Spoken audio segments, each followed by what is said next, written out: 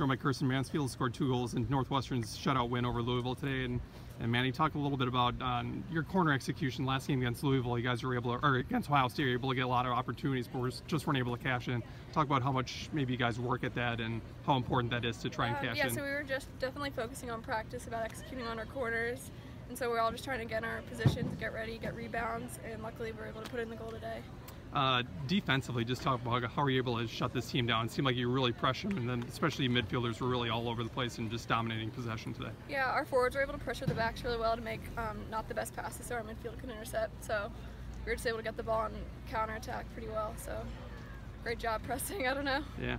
I know it's obviously it's one game at a time. This is a pretty big week for the team, obviously starting with this one and then Penn State and Maryland coming up with Big Ten play. Just the importance of coming into this week with some momentum now, with having a 4-game winning streak.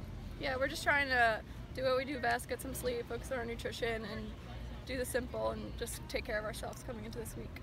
Any difficulty now or any change now that your school and classes have finally started? I guess we just got to be aware of time management and get used to playing with school and hockey, but we'll be able to manage.